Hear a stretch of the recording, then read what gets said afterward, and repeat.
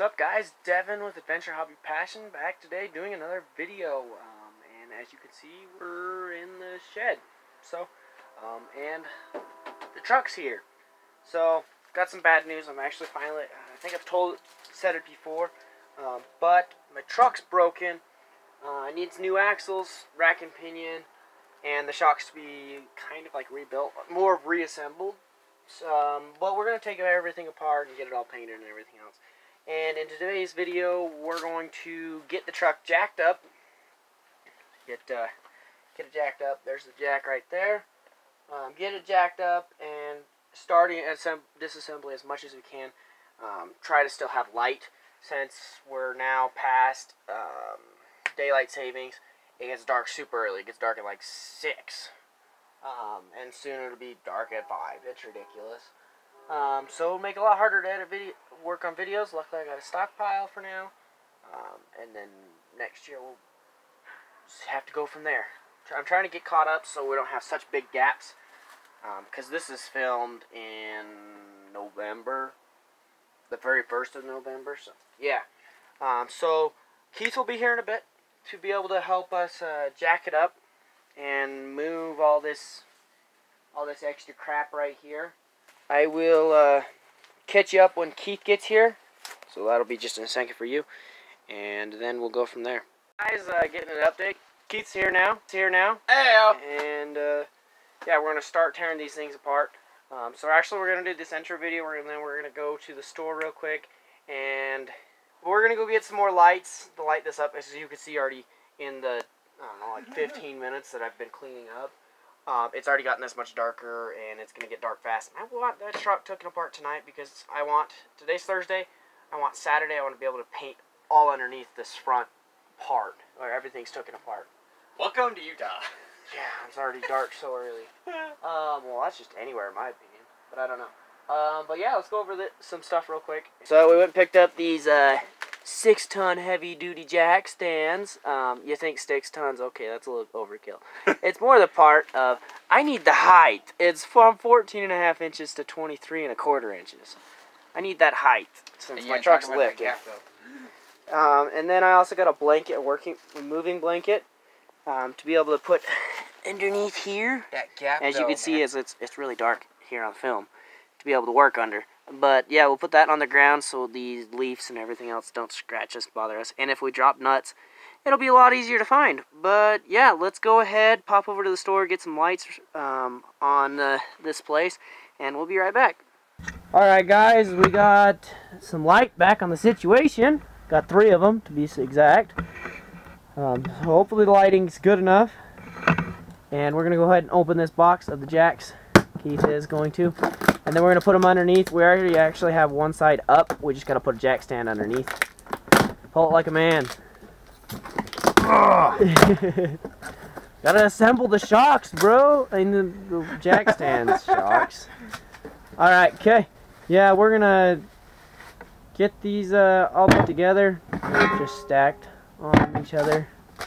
But as you can see, they're huge. They're a lot bigger than the other ones. I will later get you a comparison of how big these are compared to the normal ones. Put it all the way down and just leave it like that for now. Alright, and yeah, so now we're just going to jump to a time lapse of getting this worked on.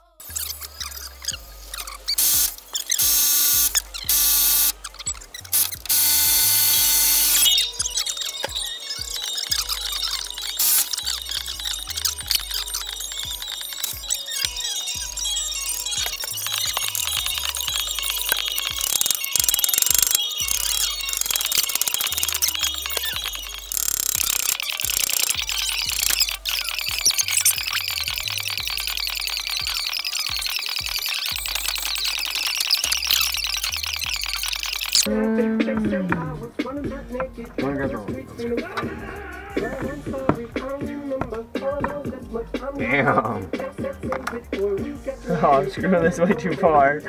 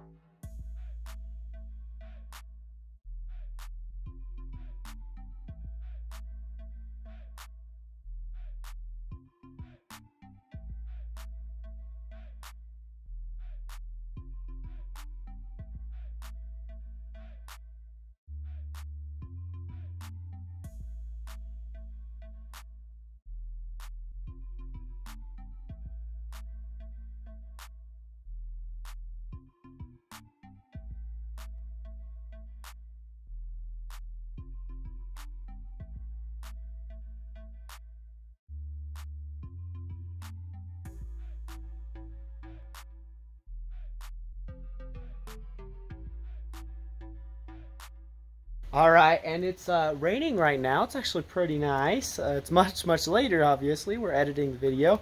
Hopefully you enjoyed today's video. We got the rack and pinion out, and we got it pretty good torn down. And next thing we're going to be doing is taking those axles and the spindles out and the differential.